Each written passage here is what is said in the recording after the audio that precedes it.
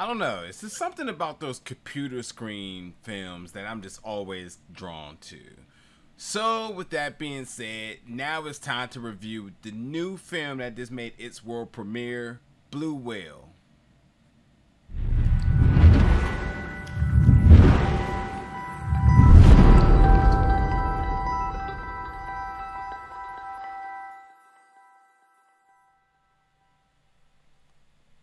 What's going on, everybody, and welcome back to the channel today for another review. And today we're going to be reviewing the film Blue Whale, or hashtag Blue Whale, which made its world premiere at this year's Fantasia Film Festival 2021. Now, as I said, this film is one of those computer screen recorded films, or you can sometimes label it as screen life. So like films like Profile, Searching, and Unfriended, which I'm gonna come back to, is all different examples of this. But this film was it was interesting because the thing is, with these type of films, I think they're just so easy to digest that they're just fun. Like, sure, there was tons of problems with this film, but like, it's just one of those type of films where you just like, all right, I know it's gonna be some unbelievable things. I know it's gonna be kind of wonky at times, but like, they're fun. I think there's definitely a niche for them, and I enjoy them. I thought Profile was actually really good, to be honest, but Unfriended was definitely like okay, I can get with this. This is different. This is unique. And as we start to see more and more of these type of films, I'm just always interested in seeing like what could they tell.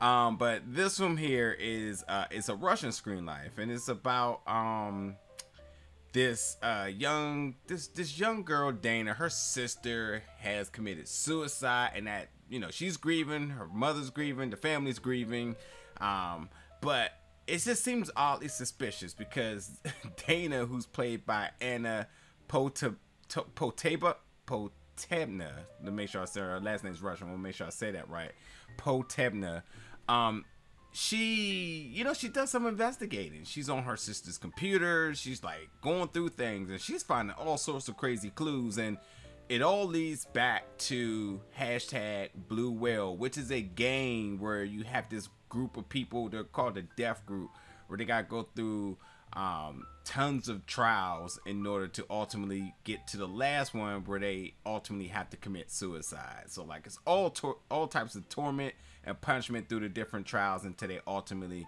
get to that final trial. And this is very very eerily similar to Unfriended. Like, it's almost like the Russian version of Unfriended. You have the one person who's pulling the strings behind, and no one knows who they are, and they're the one making people do all these crazy things. And yeah, and you know what else is interesting is that this film is actually based on actual cyber crimes, which they believe to have caused over 130 deaths in Eastern Europe. And this is like basically the Japanese version of Momo, which, if you remember, that was going on. But let's talk about this character Dana here. Like, she turns into a mini Max and Eve of Catfish, along with some FBI skills, and she's putting together clues that just are, they're high level skill. Like, the type of stuff she's doing.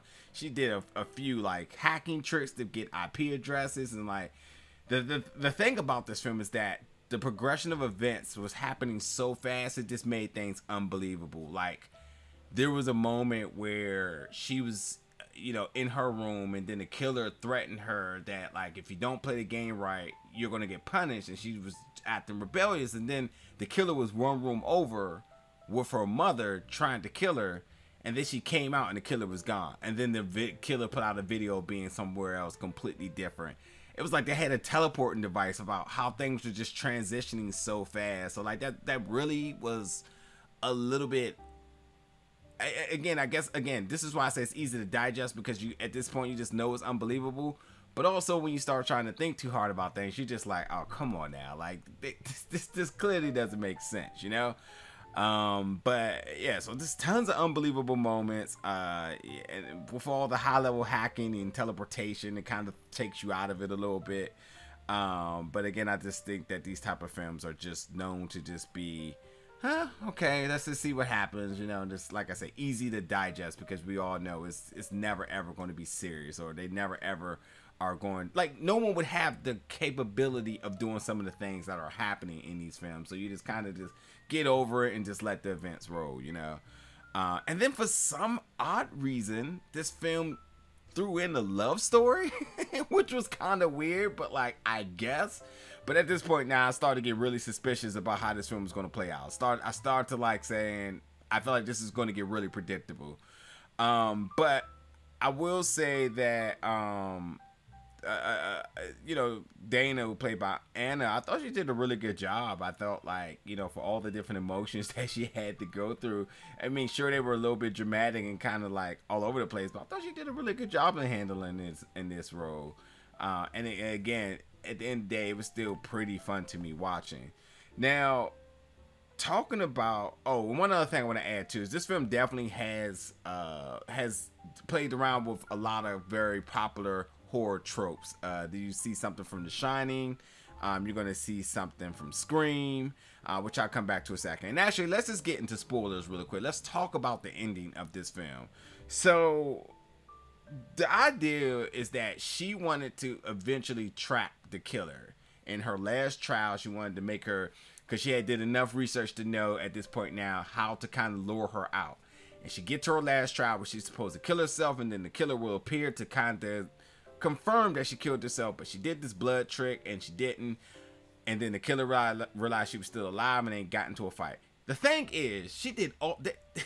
Dana did all this talking about how she wanted to catch her and she wanted to kill her, and then when she actually got to the opportunity where she could do so, all she did was run from her. And I get it that she's young, so this comes off like, you know, a very immature and unrational strategy, but like, come on now. It's just like, oh, you did all this talking and all you did was ran once you got your opportunity. So I thought that was one thing. And then the fact the killer takes this big Bowie knife and stabs her in the ankle, and then she just casually just walks around, and like when she got to the next scene, she's just casually walking like it's okay. Like she should be hurt or bleeding out significantly, and she wasn't. So I was just like, okay.